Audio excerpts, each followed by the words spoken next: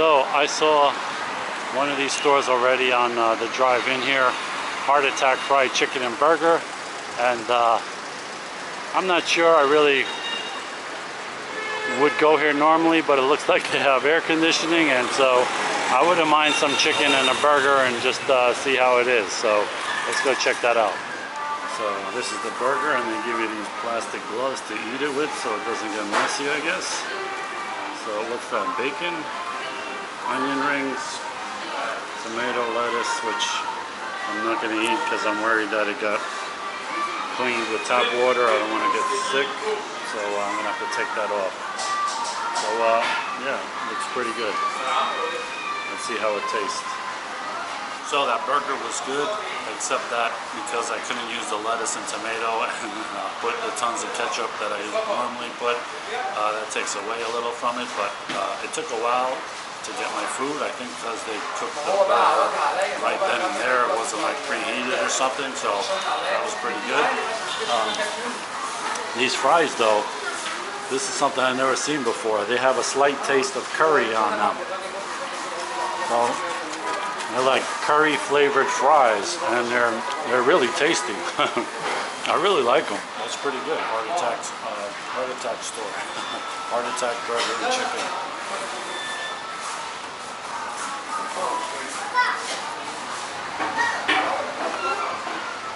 So if you come to Cairo and you want some curry French fries and good burgers and chicken, check out Heart Attack Burger and Chicken. Look at the size of these chicken pieces, man. That's amazing. Karam El Sham. And this place has a lot of customers. So how much is that? $1.40. That's like $3.50.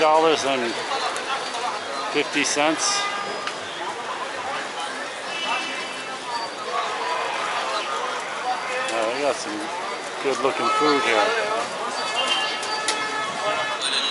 So this is interesting. On one side you have the conservative stuff, and on the other side you got chains and lingerie and all kinds of stuff. I thought Egypt was very conservative. I guess behind closed doors that's a different story, right? Guys, I'm at the Greek Club in Cairo, which apparently is an old actual kind of Greek club, but it's also a restaurant, and it's not very busy right now because they just opened at 7.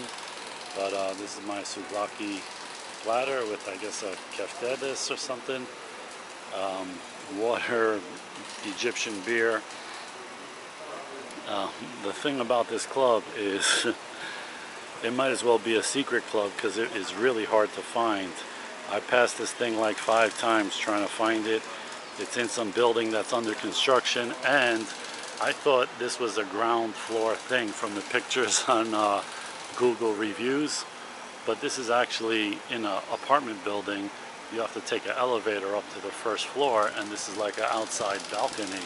So I'm gonna show what it looks like outside so you know the address, or you know the surroundings, what place to go in, because this is not easy to find, but the atmosphere looks good. I'm sure when more people get here, it's going to be more interesting. But right now, I'm going to try this souvlaki, which looks like it's kind of curry flavored. Yeah, I don't know. I think it's like some little bit of curry flavor on there or something. So far so good.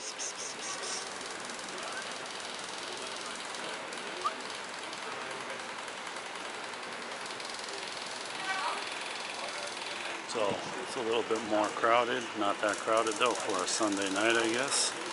But I had my dinner, and it's time to go. So this place is actually pretty big. It's like a bar inside or something.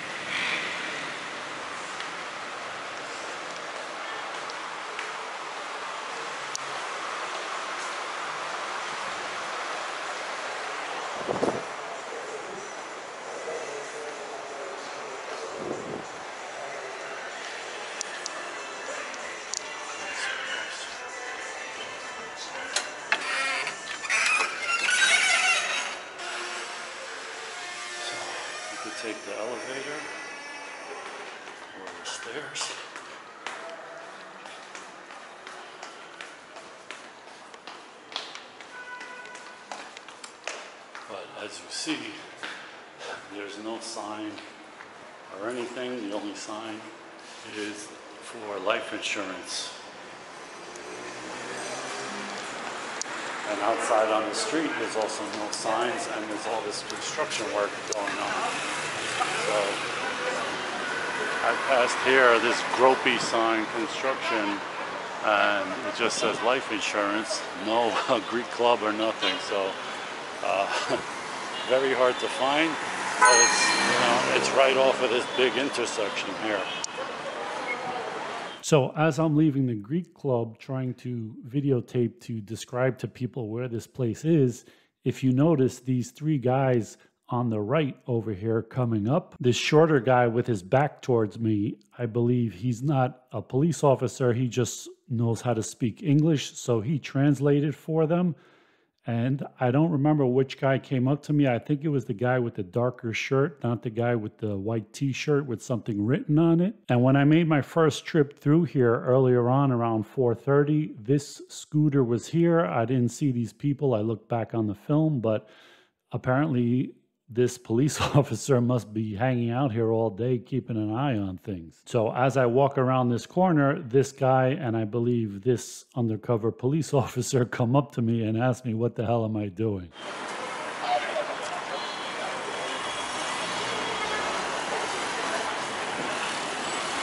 So if you want to find this place, I'll leave the address in the description below. But, Mister, yes. do you want to talk to the policeman? Do you want to talk to policeman? Do you want to talk to? You work as engineering or what? I'm a tourist. Just tourist? Yes. He's not allowed to film when you work like that. He's not allowed, sir. Okay. So guys, I had to cut that video off because these two guys came up to me. One was a civilian that spoke English, and the other one claimed to be an undercover cop. So the civilian was translating for the cop, telling me that I'm not allowed to film on the streets of Egypt or Cairo or whatever. Now this is not true, but I didn't know that until I got home and looked it up, and there was a law passed in 2022 allowing civilians and tourists to film on streets as long as it's not a police building or military building, something like that, which I wasn't doing. I was just coming out of the Greek club and trying to film the entrance and the area around it to show people how to get there in case they wanted to go there. But the man said, and I told him this, I'm just filming, I just came from the Greek club. The man said, the policeman said, this is the second time he saw me filming.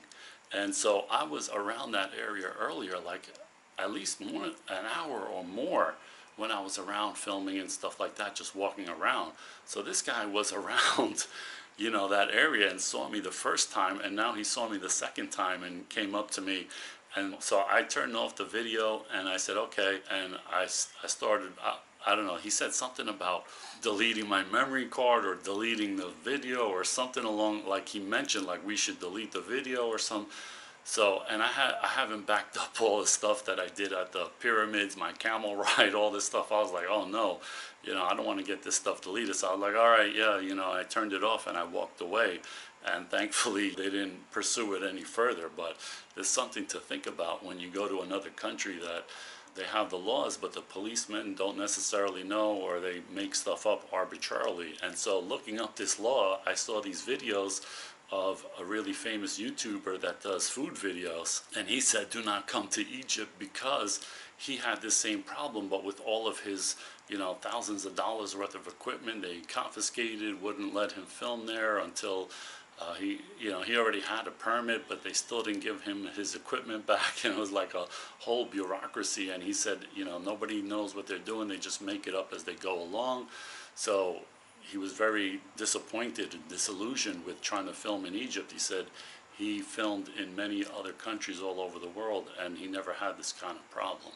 So I still like Egypt. I love the pyramids and all of that. I recommend coming, but if you're thinking of just going around and filming stuff, think twice, or be very careful, or do it in select places that are touristy, because who knows, you might run into a problem because these police don't really know the law. And so they could detain you, they could take your stuff, they could, you know, even arrest you for a day or something. They don't even have to arrest you. If they detain you and you miss your flight or something like that, it could be a big problem for you. So I hope this was some helpful information, and I hope you guys like this video. Thanks for watching, guys.